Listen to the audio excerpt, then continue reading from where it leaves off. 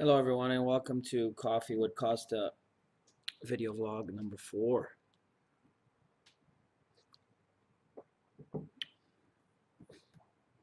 Um, I'm a little bit late with this week's vlog. I had an incredibly busy week last week trying to get my guys ready for a special event that's coming up, Parabellum Quintet 2. We have a 5-on-5 purple belt match versus SBG Niagara, and super pumped about this. It's going to be a great event. Really looking forward to it. We also have Professor Michael Aviato from the Body of 4 team, and Mateo as well, who's visiting us from Colombia, who will be also participating in the event. So really looking forward to that. We had a lot going on with that. We had a lot going on with preparation going to the JJIF Canadian Nationals that happened in Ottawa this past weekend. And I will go further into that later on in this video vlog, in which I will discuss a little bit about the differences between the IBJJF and the JJIF. So super excited. Events coming up soon, and let's get to it.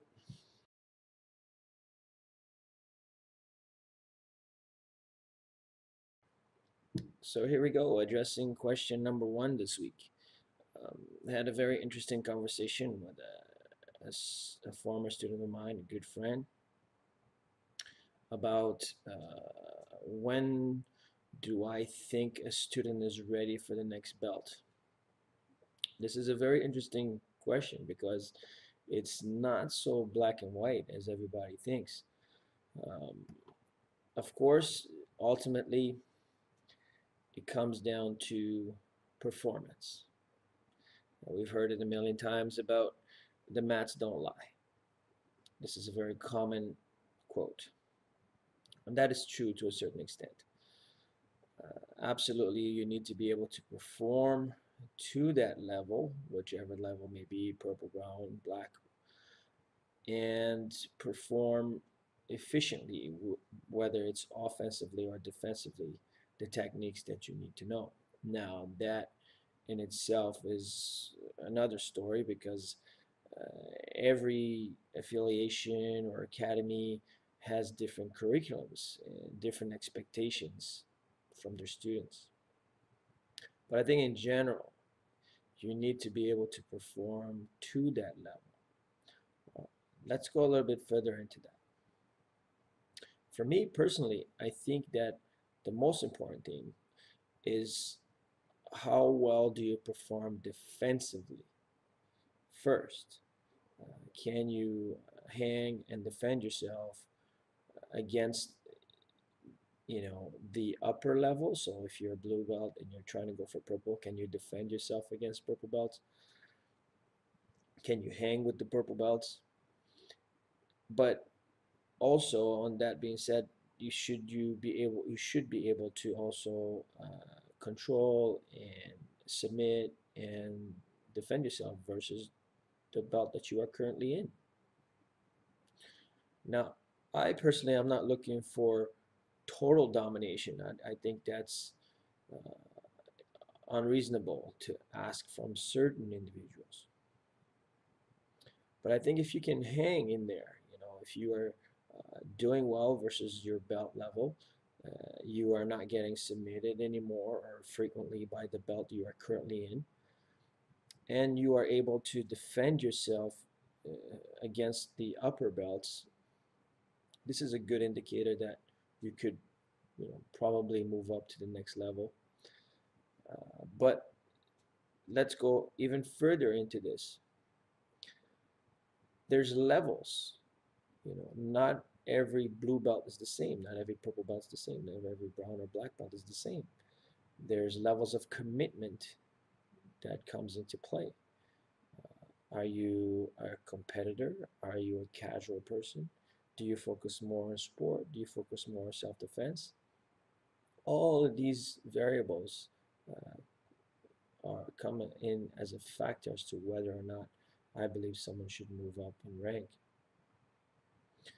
If you're a casual competitor and you train regularly and you put in the time, so this is something that a lot of people believe in and follow, which is if you put in the time, then you should move on to the next rank. The other, you know, train of thought is if you compete regularly and you win and you're doing well and you're performing uh, on that level, then you can, especially if you're winning tournaments, of course, you can be okay. You need to move up to the next belt in order to challenge yourself. And there's, I think, it comes down to having a balance between the two.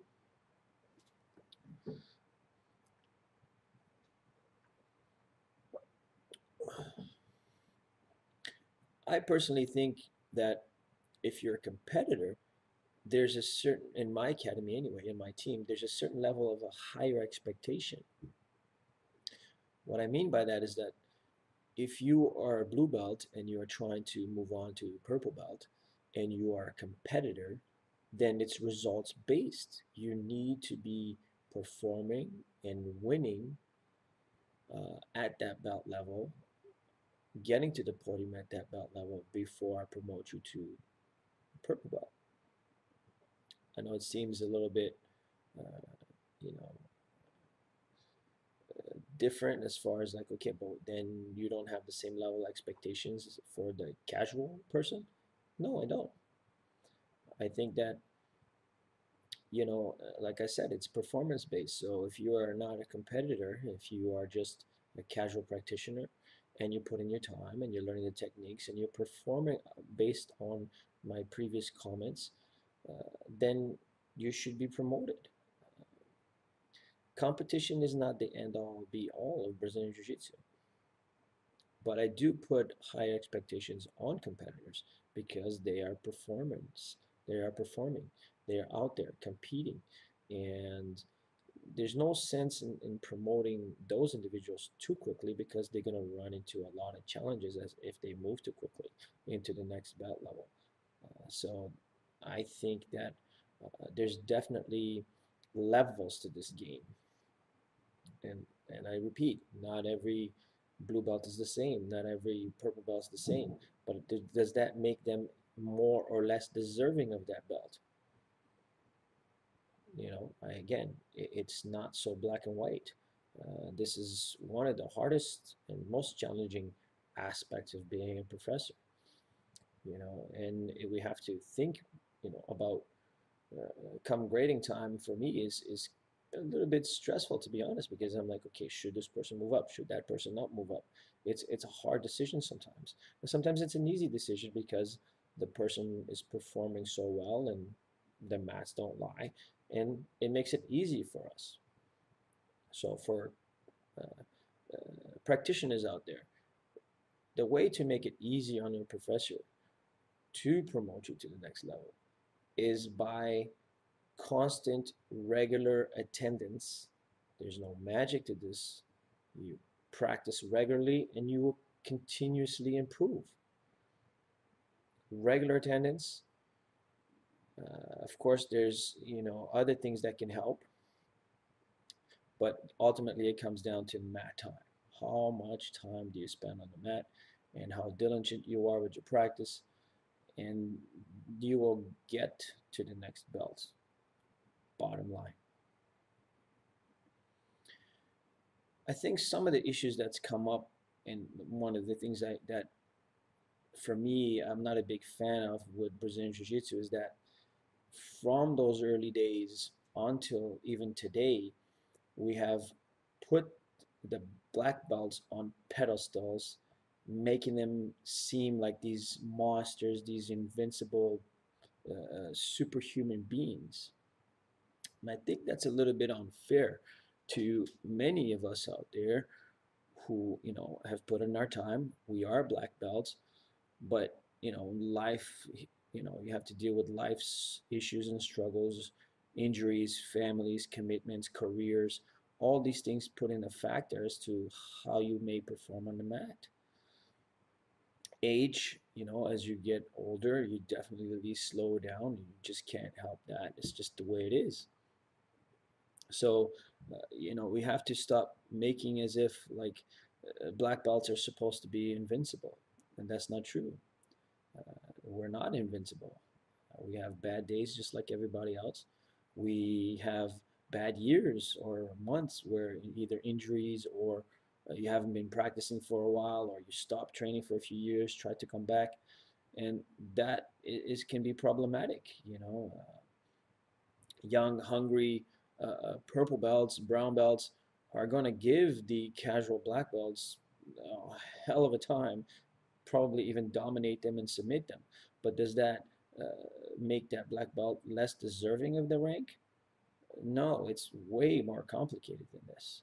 Life is not so black and white. It's a lot of gray, and I think that if the person put in the time and put in the effort and put in the hard work, the sweat, the dedication, the sacrifices to get that black belt, you know, they deserve that rank. But performing to the rank is a different story. Performing to that rank is a different story. And people need to be a little bit more understanding of this. So it's not a big shock when a young, hungry purple belt taps out an older black belt. It's actually supposed to be expected. As far as I'm concerned, I'm trying to teach my students to be better than me, to eventually pass me in my skill set. And if you're not doing that, then you're not doing your students, justice. I want them to be eventually, that old saying that eventually the student passes the master. That should be 100% true. I'm trying to make my students better than I ever was. So if by purple belt they're giving me a hard time or even catching me, I did my job. They're supposed to. And people need to understand this a little bit better. And so when are people ready for the next belt? It's really up to each professor, what kind of curriculums they have, what kind of standards they've set for their students, and ultimately math time. A lot of math time.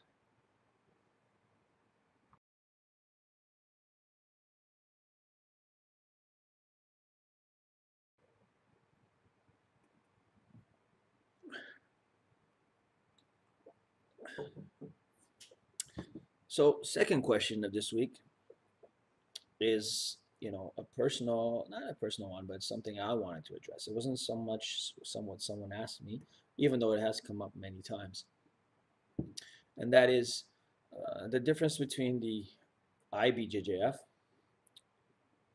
and the JJIF.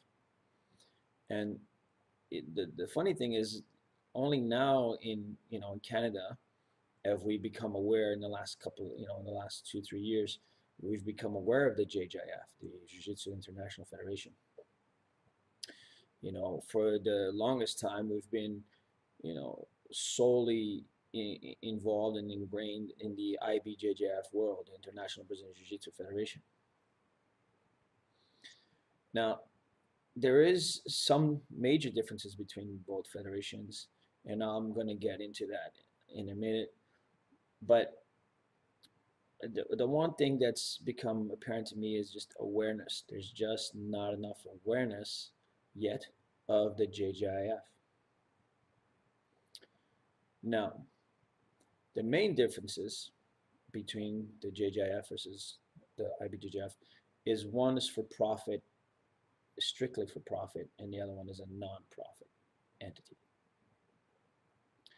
The IBJJF is for profit. It's privately owned, privately run, and is strictly, you know, to generate money, and that's understandable. Anything that's privately owned is going to go towards making money. The JJIF is a nonprofit organization recognized by Sport Accord and the IOC. So it runs the same way as all other major international Olympic sport recognized sports. So just like judo or wrestling or taekwondo, all the sports that are in the Olympics, it runs the same way. It needs to have a certain amount of countries participating in those events.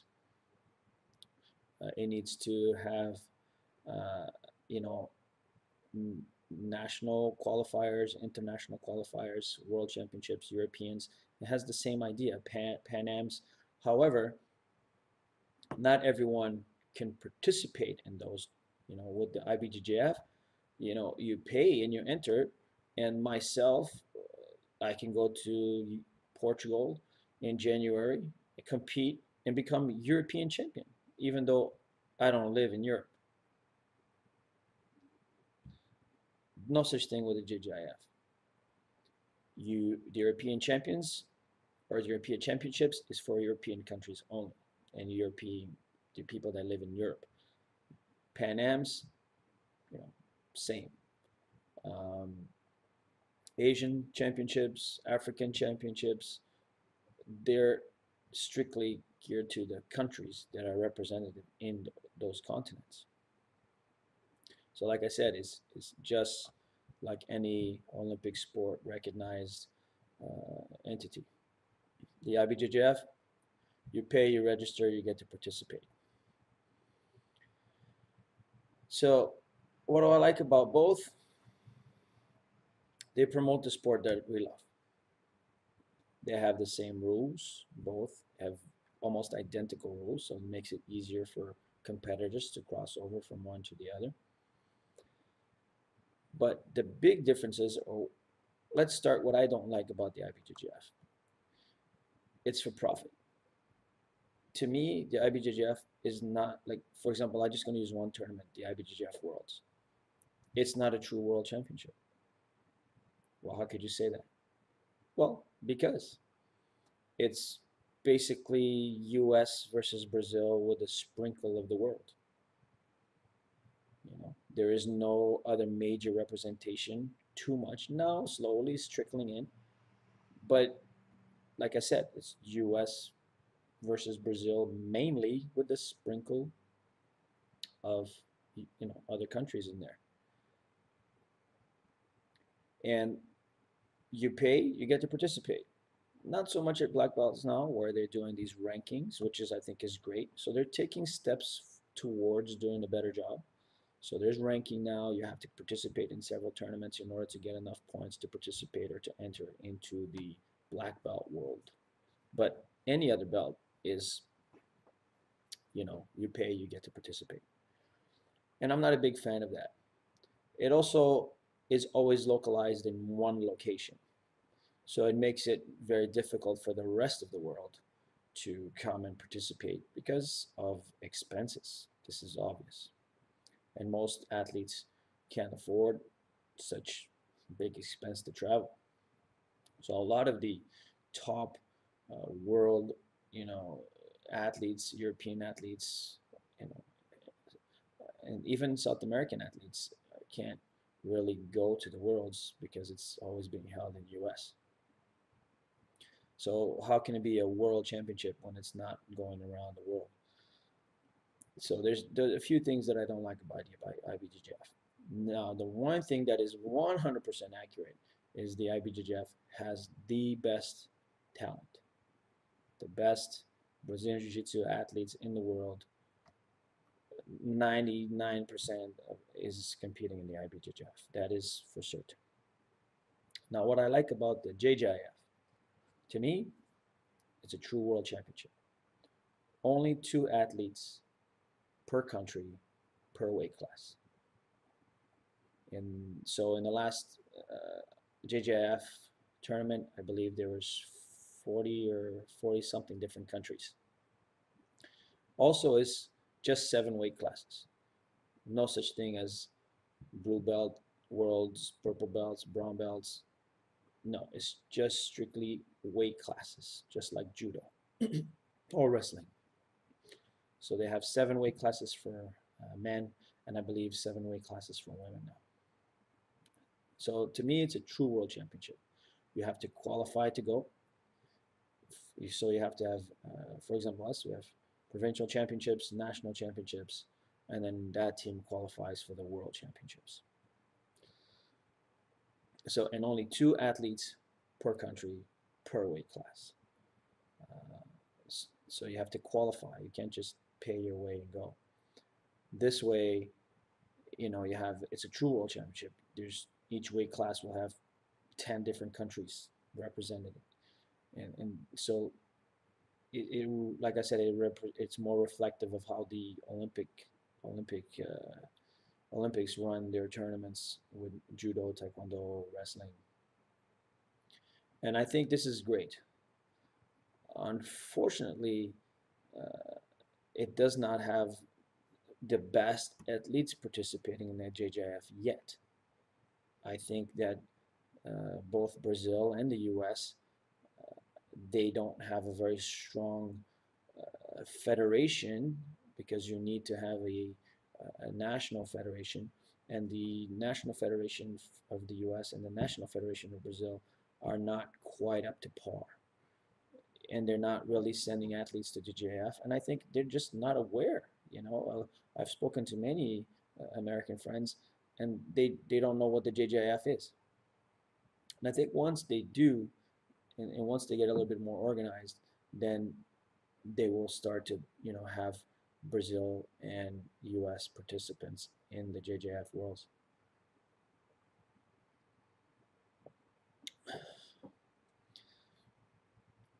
And you know, so that is the two major differences between the JJF and the IBJJF is just the structure of it and how it's run and how you qualify for it and how you get to participate.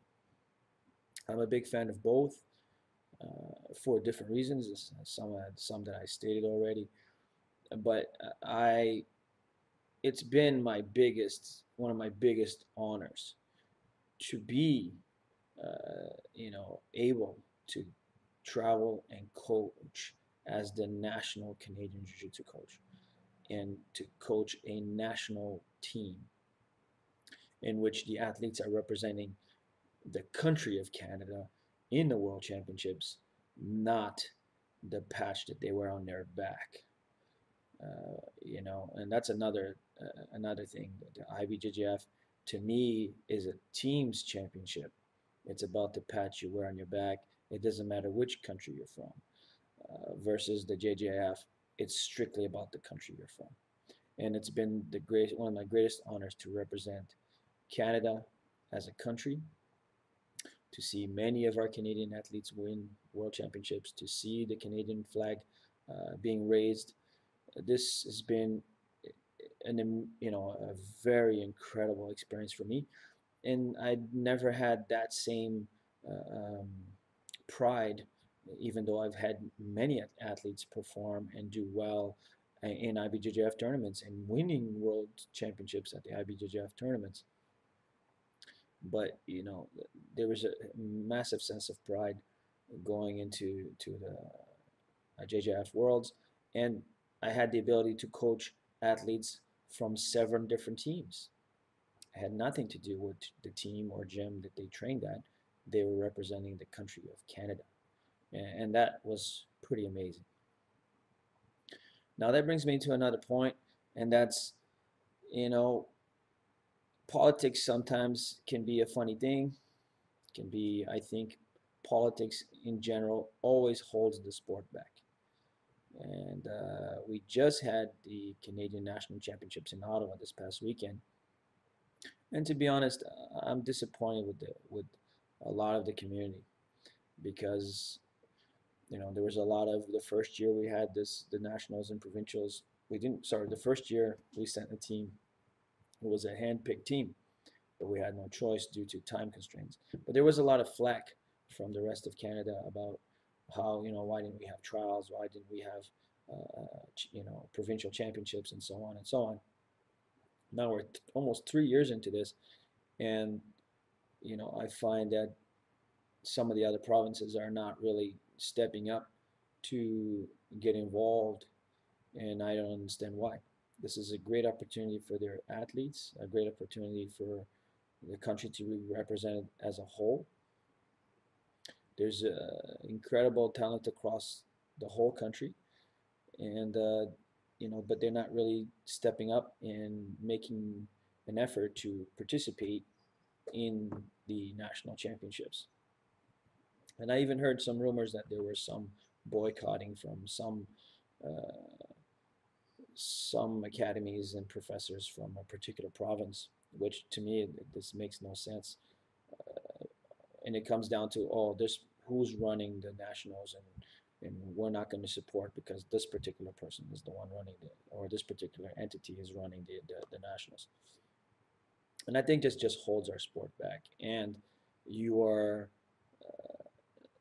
blocking the ability of your students and your athletes to represent the country that they live in, and to have the pride to represent Canada at a world championships, doing what they love to do, which is jiu-jitsu.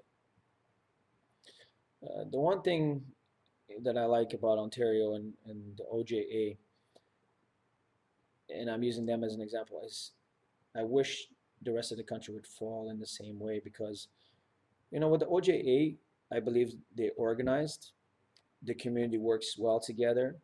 All professors from even different teams have good relationships.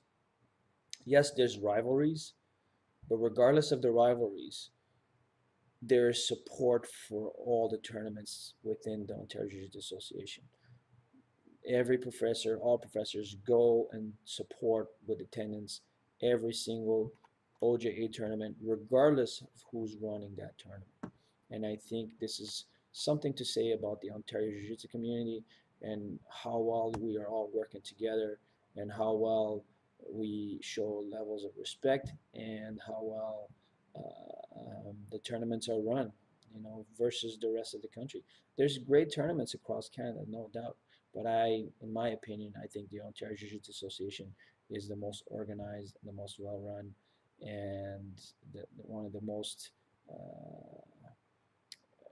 amazing communities, where all the professors, regardless of the patch on their back, really come out and support and have good relationships with one another. At least in my opinion, I think I have a good relationship with all the professors in the OJA. And I think it's great, because ultimately competition should just be inside the barricades. Outside the barricades, we need to continue to work together, support one another, to promote and get Brazilian Jiu-Jitsu in the mainstream. We're not quite there yet, but little by little we are trickling into the mainstream view. But at the end of the day, what it comes down to is just support jiu-jitsu. Support jiu-jitsu, support the events, and whether it's IBJJF or JJIF, just get involved and stop the politic nonsense.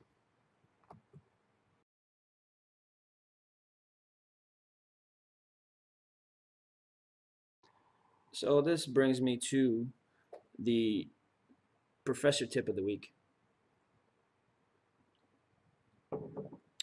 Whatever it is that's happening in your community or wherever you live, support jiu-jitsu. Support jiu-jitsu events, regardless of who's running them. Whether you like that person or not, that's not the point. The point is to support the athletes that are participating in these events. The point is to support in order for jiu-jitsu to grow. And this is, I think, the most important thing. You know.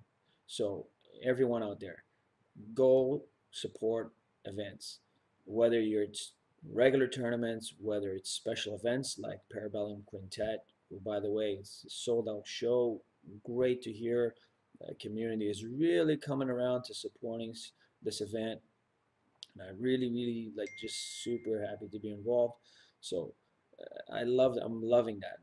Big support for this event, and would like to see this kind of support with all of the other events in Ontario, whether it's in-house tournaments, whether it's super fight events, whether it's tournaments. Get out there, get involved, support. And this is the only way that Jiu-Jitsu is going to continue to grow, and let's get jiu-jitsu in mainstream, in the minds of all these big media outlets and so on. We need to create a buzz. And sometimes the best way to create a buzz is with support to these events. And the more these events grow, the more eyes get on it. The more eyes get on it, someone from these bigger either newspapers or TV or channels or whatever will come around and start to wonder, hey, what's going on over here? Why is this growing? Why is it getting such a buzz? And as much as we love jiu-jitsu and as much as we think we're getting somewhere, we're just scratching the surface. We are nowhere near the mainstream mindset. So let's keep working, let's keep getting involved, get out there, support the events. So that's my tip of the week. Don't just stick to your little academy. Get out there and support the event regardless of who's running. Wuss.